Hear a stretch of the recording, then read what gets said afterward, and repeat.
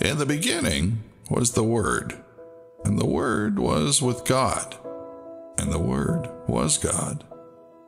All things were made through him, and with him nothing was made that was made. In him was life, and the life was the light of men, and the light shines in the darkness. God had a message, but he needed a messenger.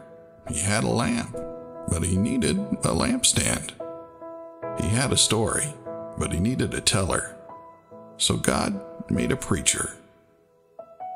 Nothing fancy, eloquent, or out of the ordinary, but rather a humble vessel, willing to testify of that which they had seen and heard. One who would count it all joy when faced with trials, tribulation, and testing.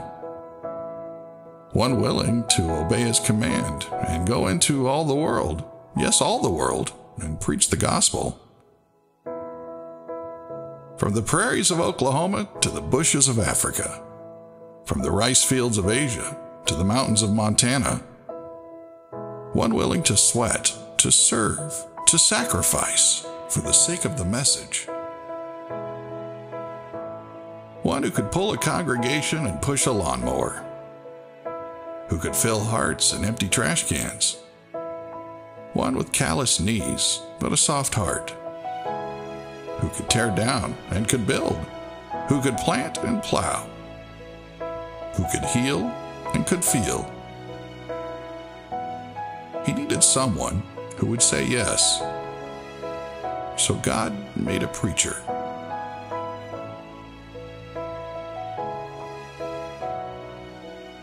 He needed a provider and a promise keeper, a shepherd and a servant, a teacher and a preacher, a hand and a heart. So he made a preacher.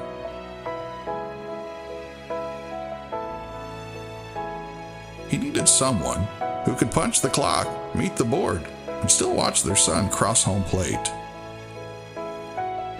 One who could reach the farmer and the pharmacist, the banker and the bum, the addict and the attorney. One who could cast a vision and cast a pole. And how shall they hear without a preacher? And how shall they preach unless they are sent? So God made a preacher. Since 1919, we at the Pentecostal Church of God have done our part to answer that simple call.